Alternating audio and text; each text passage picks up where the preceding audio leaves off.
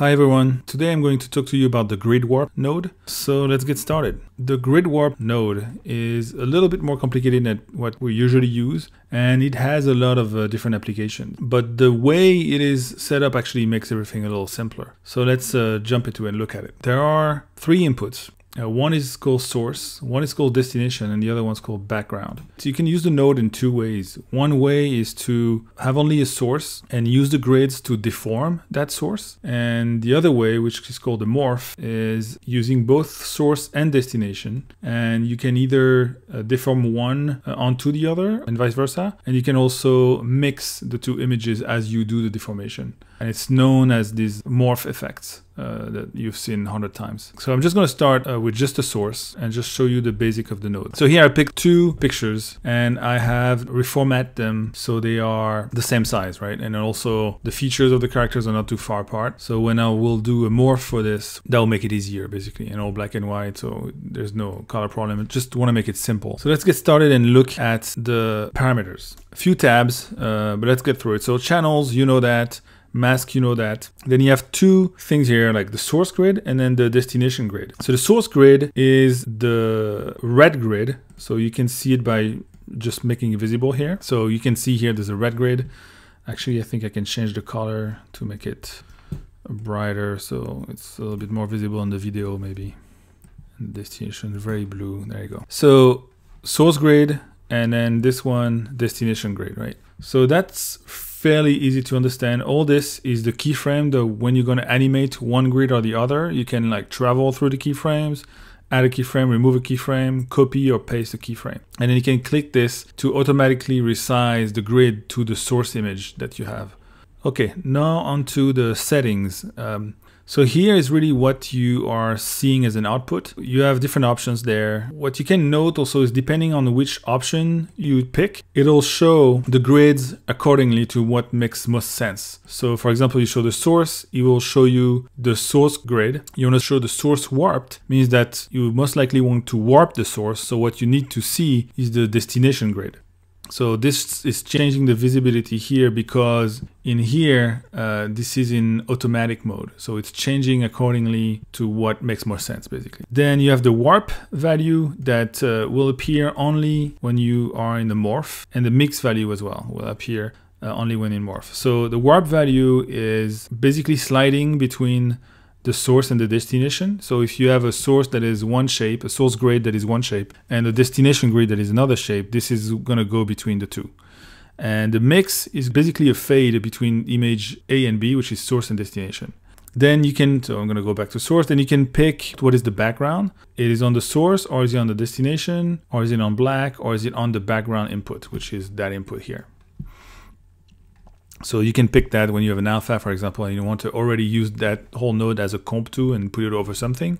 You would use that and put on background, for example. Then you have the background mix, which is a way of bringing the background back in front of the source or destination, depending on what you're looking at. And this you know as well, the B box. Then you have the transform tab, something you'll be very familiar with if you know the roto paint node. It's very similar. So you have one for the source with all the attributes you need, and then one for the destination. By default, they will be matched, right? The destination grid will take the same transform as the source grid. So if you want to make, instead of moving every single point of the grid, you can move the whole grid by translating here or rotating or doing whatever you want here. Then you have the render, which is the resolution of the submesh. You actually see 1, 2, 3, 4, 5 points, but the render when you're deforming, it actually have 10 subdivision here by default. But you can pick to have 20 or less, or whatever you want to have. It's if you go with something that is very extreme and you're gonna need more definition, you might want to look at that and raise this.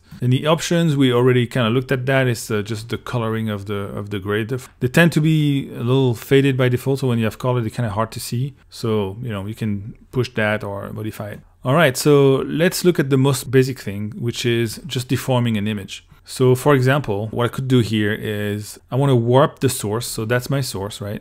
I want to warp this. So I'm going to go to source warped. Automatically, this is going to go to visible here.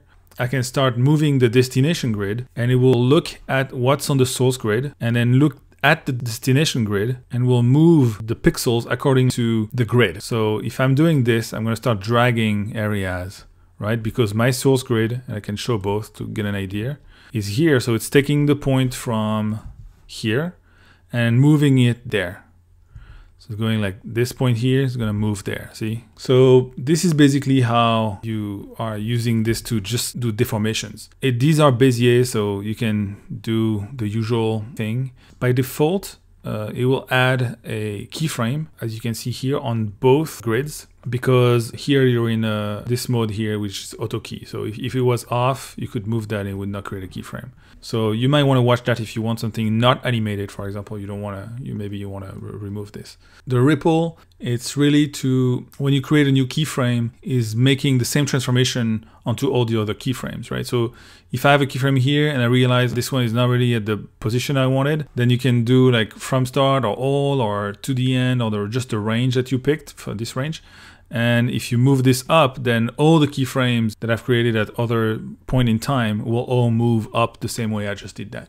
Then the number of divisions. So you see here the grid has 5 lines. So you can, if you want a quick way of getting more precise, you can actually change it here and it will change to, let's say, 10 precision. So now it has more definition, right? So let's go back to 5. Then you have all this toolbar here, pretty simple too. Here is to insert a line or a column. So let's say you want to get precise around the eyes. So you're going to do this and you're going to do that and you're going to do this. So it's making the whole thing a little more precise, you know, like this. Pretty straightforward. And then this way you can have a more precise and just move just the area that you need. So minus to remove lines, that makes sense too. Okay. Then this is to redefine the boundary. So let's say you don't want the whole thing, you just want to move something around the eyes, you can do that. It will redefine just this area. So both of your grid are going to be just in this area. So redefine both grids. This is a split. So you can select, let's say these and say, okay, I want to split it this way. Or you can select that and I want to split it that way. And or you can select both and split both ways. Right? That's basically it. So I'm going to kill this node and recreate a new one just to start clean again. Of course, like the crop node and all these nodes, they are depending on what node you have selected already. Otherwise, it's going to create the node at the size of the comp that is set in your preferences here. Let's look for the other way of using it. And I'm going to get a little bit more in the details of source and destination grid. Now I'm going to plug in the destination. And like I said, I made these two so the eyes are not so far and the size is similar. So I can start doing a little bit more of a morphing from one to the next. So now that we have this, and we're going to want to morph from this to that. So the idea overall is to match this, the shape that you want to morph from and the shape that you want to morph to the source and the destination. So I'm going to take the source grid and I'm going to match it to this. So I'm going to go source and start matching. So I'm going to do it really rough and quick so you guys get it.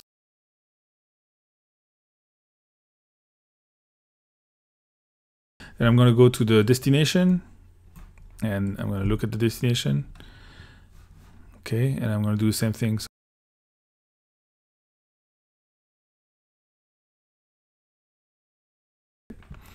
So we go to morph. What it's doing right now, it is taking the source, right? And it's applying the transformation from the source grid to the destination grid because the warp is 100%. But if you want to go back, and you see you're going to go back to the original shape. And if I go slowly, you can see it's morphing everything to the destination, which is the positions of the feature of the destination. So it's hard to see right now, but if you were to move in the mix, then slowly you would start to see, oh yeah, okay, this is almost in the same position. One thing that you want to do during a morph is to mix both the warp and the mix at the same time. One quick way of doing it is like if you do command and then click and drag, then when I'm going to move warp, it's also going to fade a little bit. And now you can see, obviously it's not perfect, but it's starting to do something. So from there, if it's not perfect, you can refine, you can see, okay, what is not good? Okay, the eyes are definitely not good, so I need to be more precise in the eyes. So let's go back to the source and then see what we can do with the eyes. So what we could do, for example, is make sure that the tangents are good here, and we're gonna need more points. So let's add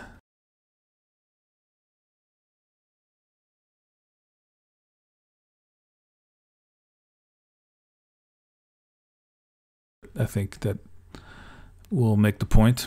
And then now I'm going to do the same thing on destination because I have all these new points.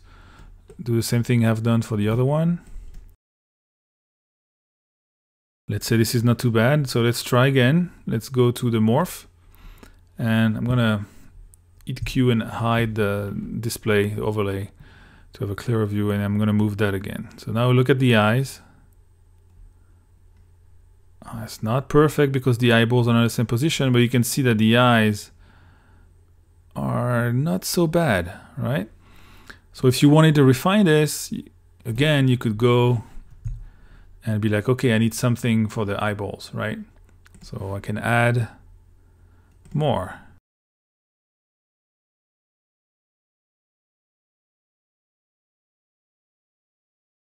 All right, like this. I'm gonna hide again, go to morph, and now the eyes are moving much better from one to the other. All right, and we could continue, do the nose. Let's do the nose real quick.